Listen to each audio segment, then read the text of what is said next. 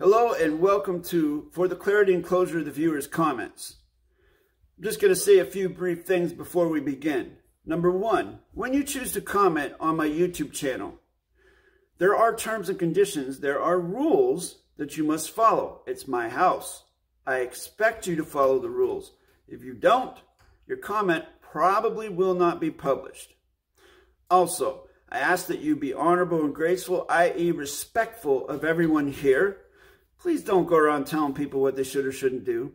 And if you come here making claims about this or that or the third or something that's happened to you or whatever having to do with grammar or courts or whatever, you better be able to certify your correct sentence structure knowledge, because this is a correct sentence structure channel and I am going to call you to the carpet on it if you start making claims about something that you perhaps don't know what you're talking about.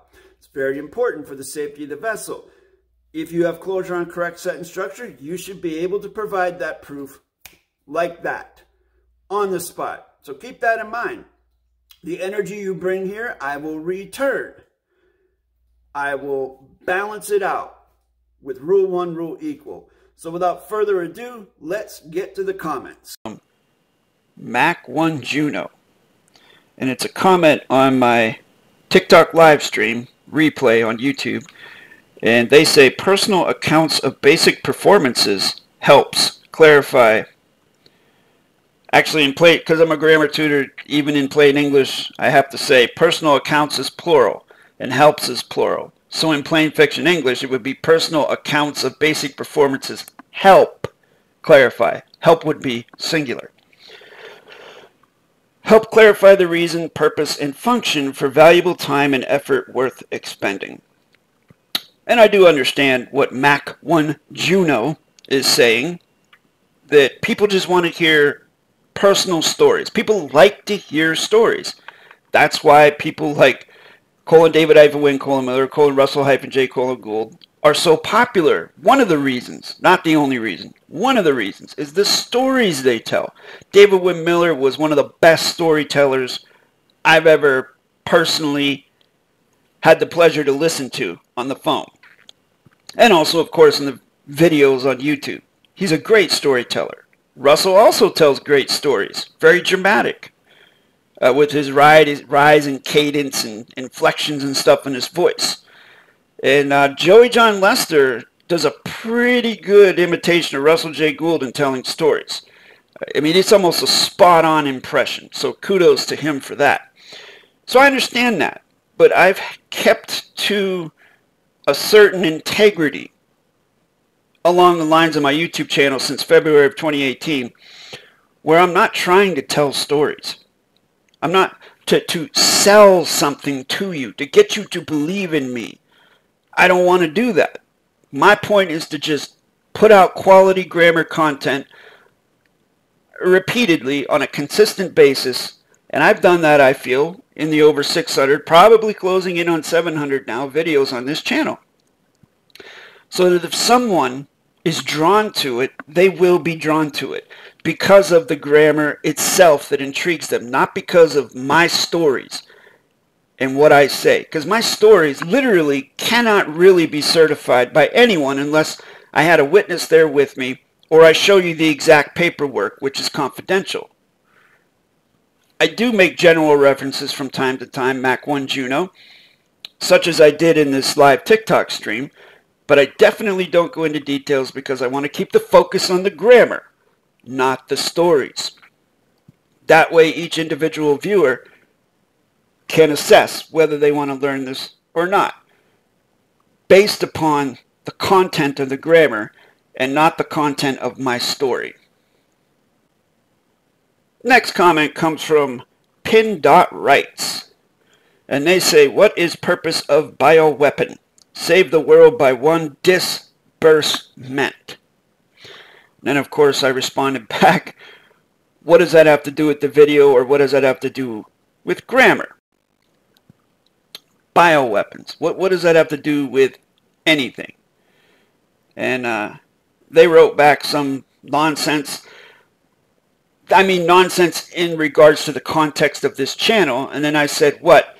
You're ignoring the terms and conditions of the comments field, or let me guess, you didn't even bother to read the comments, terms and conditions before you decided to start typing, which is usually the case with a lot of people. They don't even bother to read the rules before they enter a playground. They just go and do whatever they want. And then when they get in trouble or get kicked out, then they're like, well, I didn't know. Come on, man. You're accountable for what you do and knowing what you're about when you're doing it. I mean, the only time you have an excuse or a reason to not know is if you're a child and you don't know what you don't know. But I mean, doesn't everybody know that before you enter someone's house, you got to know the terms and conditions, the rules of the house, or the store, or the military base, or the courtroom, or the neighborhood? I mean, you got to know these rules. Some places in the world, in big cities, inner cities, you enter a neighborhood, you could get yourself killed without knowing the terms and conditions that go on of what to wear and so on and so forth. So, I mean, ignorance is not a reason. Speaking of weapons, and by the way, no one sponsors this. I'm my own one-man show here. I do everything, shoot everything, edit everything. But I do love bladed objects. Let's put it this way. I'm gonna try and be as banal as possible.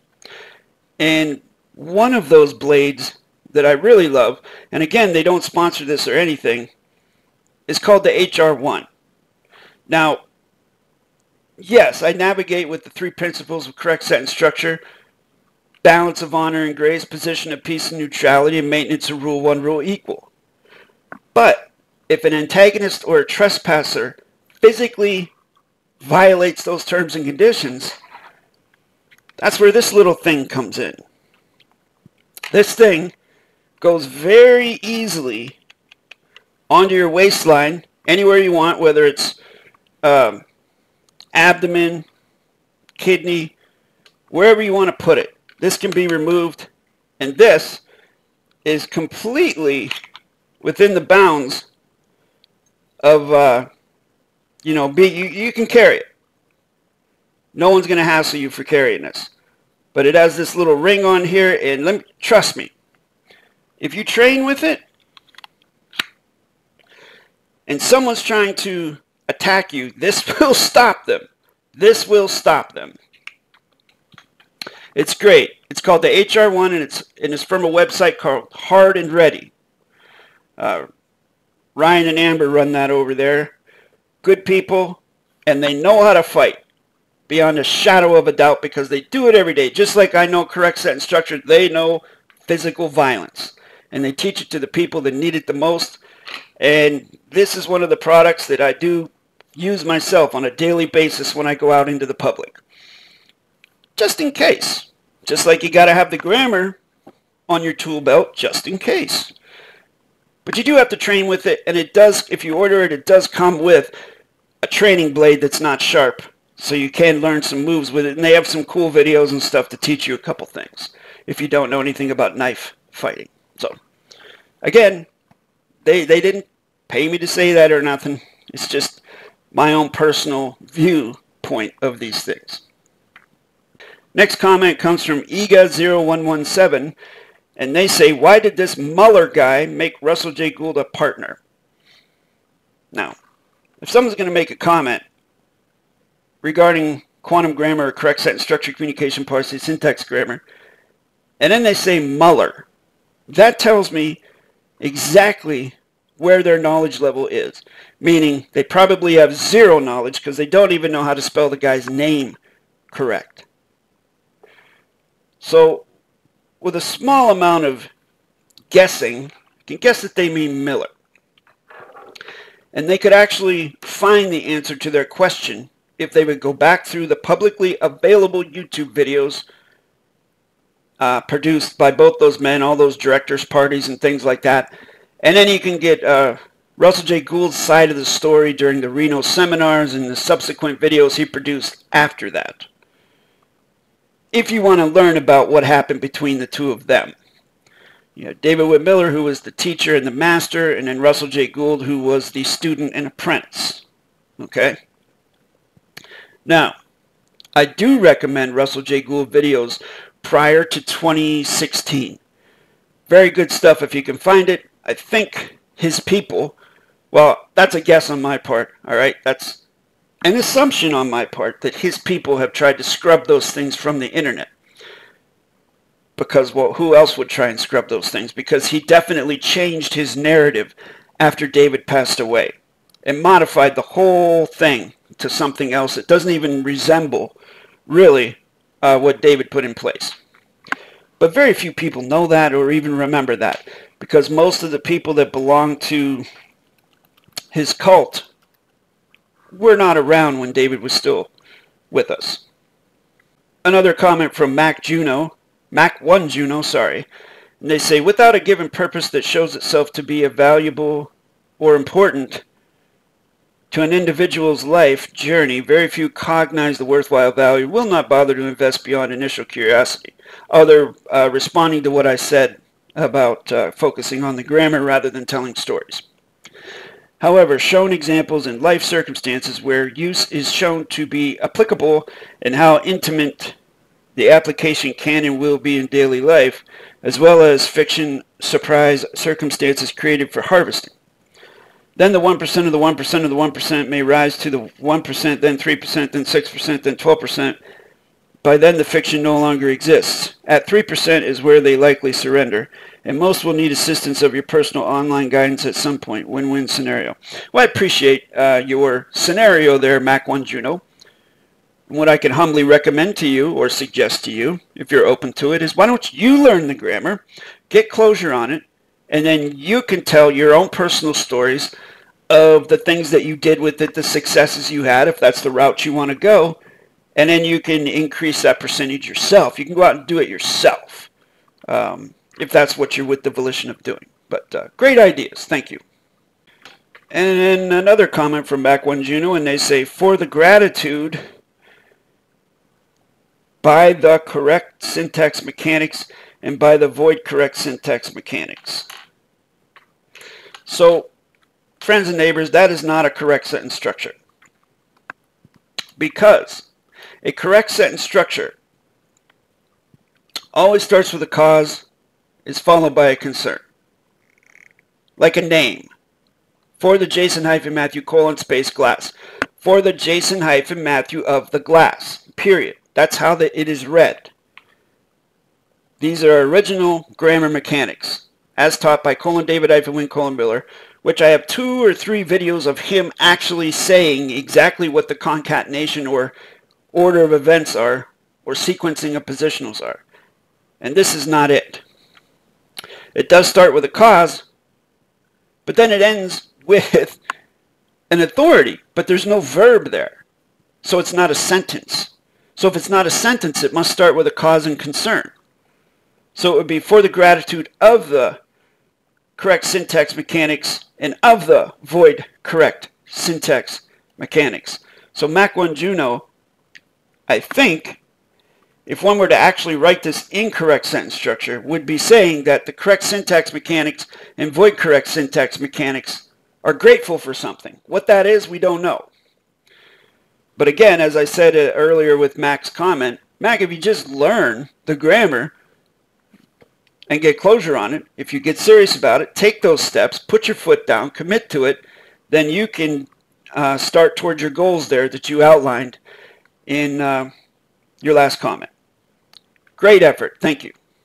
Next comment comes from Dominic D'Angelo 481, and they say, this was extremely concise and helpful. The last 3 or 4 videos, 4 to 8 minutes long with the whiteboard, have been the most informative and very concise. I rewatched multiple times and digested so well today I called out the ly in lovely as a particle of negation before you said it. That's impressive to me. I see it as a small victory, but a reassurance I'm maintaining more knowledge than I originally believed.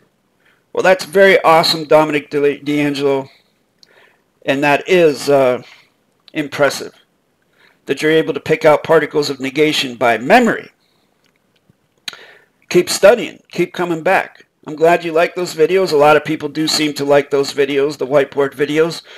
So I will definitely continue to make a few of those every now and then. Thanks again. And the last comments come from April Juanita Boyd-Smith, a member. Thank you very much for your membership. And to all the members out there, thank you for your support. And another one from Mac1 Juno, and they say, great example. Correct freedom and fairness does not yet exist in the USA. I suggest PDF book found on the net, Fruit from a Poisonous Tree, subtitle Secrets That Were Never to Be Revealed. Also, why you need to know correct sentence structure and are at risk until you do. Well, in the corporation known as USA, I agree. Freedom and fairness never existed. But I have to think that freedom and fairness did exist in the Americas before the settlers came. Meaning there was freedom for everybody. The people that were already on the Americas were free. As to whether it was fair, I don't know. I suppose you had to navigate to the best of your knowledge and skill, and that's how it went. Kind of like now, actually. But let's take a look at what these people are commenting on. And I'm going to switch over to the internet and take a look at it. It was a picture that I posted in my community section where I showed how the fiction tells you right in front of your face that a vowel in front of a consonant means no, and that there is no freedom or fairness in the past tense United States of America. And this comes from the Michigan Attorney General, A.G. Nessel, I think is their name. And it says, the Supreme Court rightly upheld the ruling out of North Carolina that declared the independent state legislature theory ahistorical nonsense. Okay, so that's verification by the fiction that a vowel in front of a consonant at the beginning of a word means no. And I know people are going to say, didn't David say it's one vowel in front of two consonants? I add this to the evidence shelf. Ahistorical. They didn't need to put the A there. But if you look that up, you will see that A is a negative condition of state. And there's only one vowel following it. So that would be basically read independent state legislature theory, not historical nonsense. Non-historical nonsense is how it would be read, basically. Because A is no contract. Now that's kind of overkill in a plain English sense. They could have just said theory, historical nonsense, because it's nonsense. But it's not historical nonsense, so that's kind of a dichotomy there. But you see what I'm saying. Vowel in front of a consonant means no, period.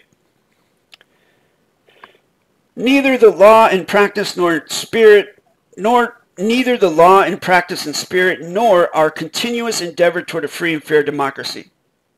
So they are endeavoring continuously towards a free and fair democracy. It doesn't exist. Has never existed. They're still working towards it.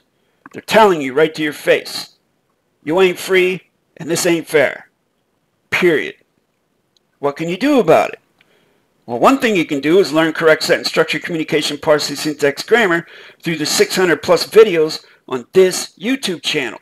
Or if you'd like to learn correct sentence structure, communication, parse, syntax, grammar, contact me at the email address listed at the bottom of your screen. I will set up a 10 to 15 minute video consultation between you and me. You can ask me whatever you like, and I'll do the same, and we'll see if this is something that you're prepared to commit to. If you'd like to support the channel, click on the join button underneath this video. There are 2 tiers of membership. The second tier has access to exclusive content not available to the public. Once again, thank you for watching.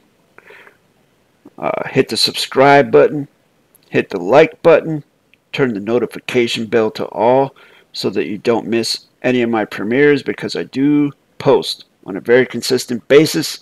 There are over 500 correct sentence structure videos for you to study on this channel. My gift to you, my fellow mankind. Thank you again, and I'll see you in the next one.